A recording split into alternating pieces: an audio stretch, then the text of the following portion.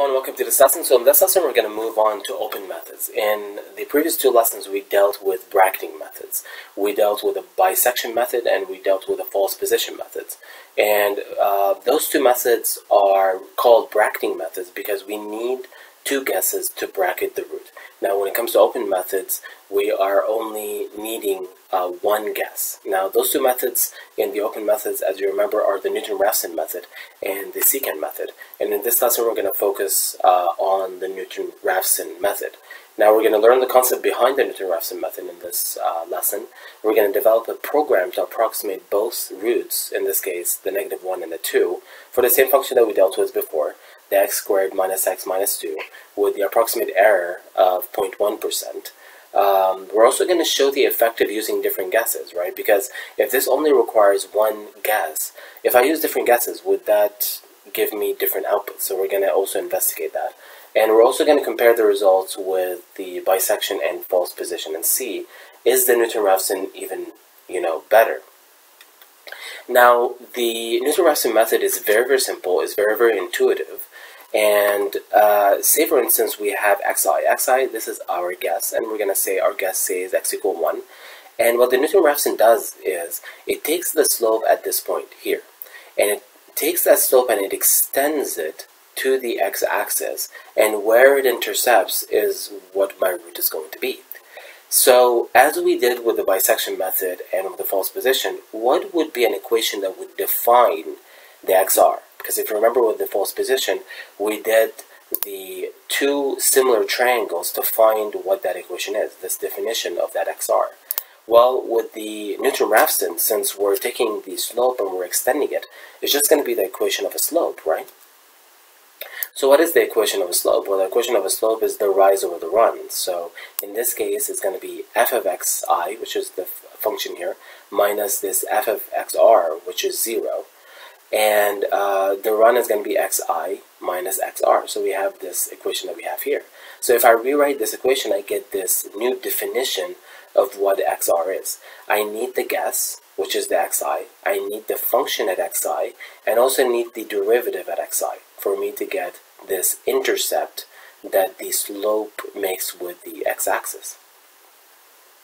Now, I want you to see something here. You might actually look at this root and you'll be like, okay, this is a pretty bad approximation, right? We're closer to 3 and my root is 2. True, the first one is bad, but the second iteration, the second approximation is going to be actually better. So we're going to use this xr. So this xr is going to be our guess to find a better approximation. So what the Newton Raphson does is going to take the function, or it's going to take the point at that x, and it's going to take its slope and it's going to extend it to the x-axis. And you can clearly see the second time around we are much, much closer to the actual true root 2, right? So despite the fact that the first one gave a pretty lousy approximation, the one after that, dramatic improvement. So let's actually go ahead and write the code. Now, let's actually look at this equation again. So what do I need? I need a guess, right? I need xi.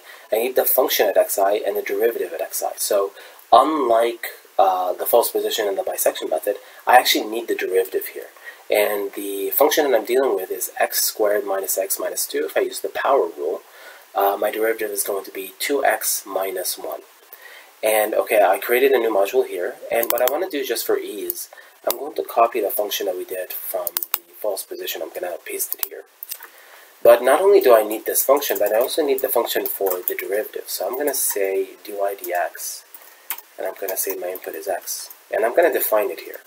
dy dx is equal to, and we said is 2 multiplied by x minus 1. So now I have two functions that I can call inside of my program later on.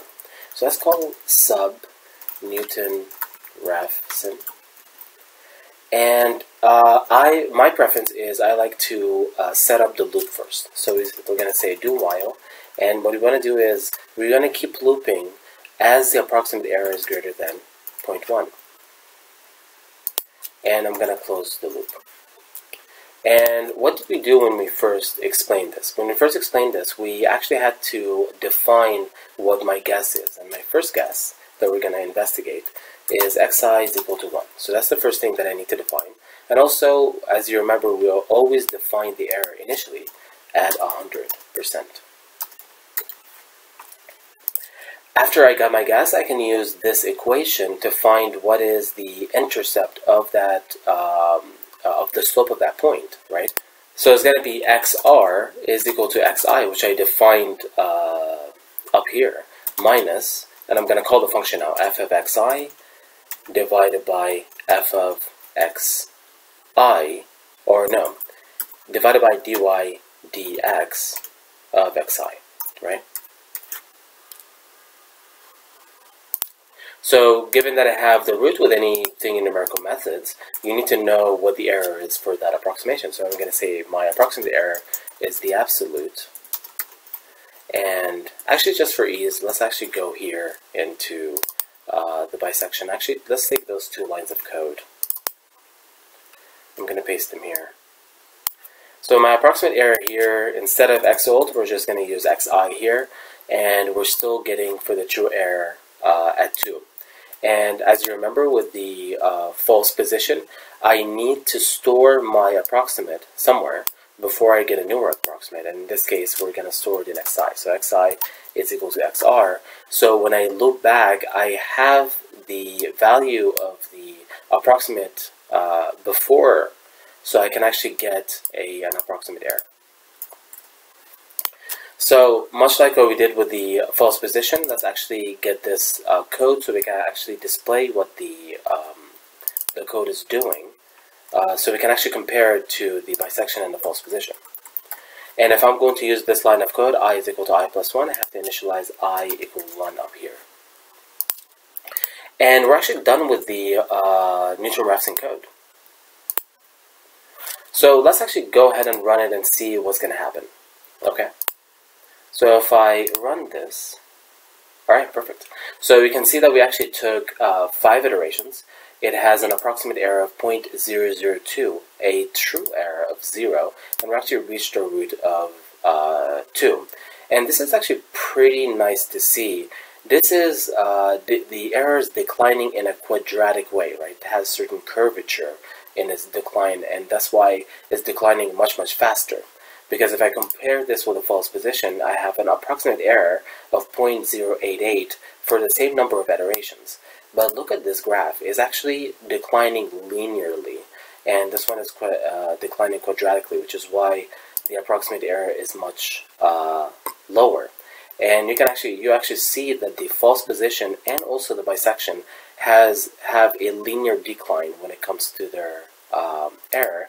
And this has a more quadratic decline. So you can actually see from observing the error that the Newton Raphson is superior to both the bisection and the false position. So what if I actually use another guess? What if I don't use the guess x equal 1 and use the guess x equals 0?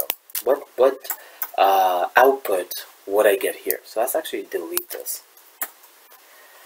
So if I run my program now, you see, I got the root at -1. Because I got a guess closer to -1 than closer to 2, I got the root at -1. Because 1 was closer to 2, it got the root at x equal 2. Now, the true error here is completely all over the place, and the reason that is because here is defined in terms of -2. So if I define it in terms of -1, it should correct this problem.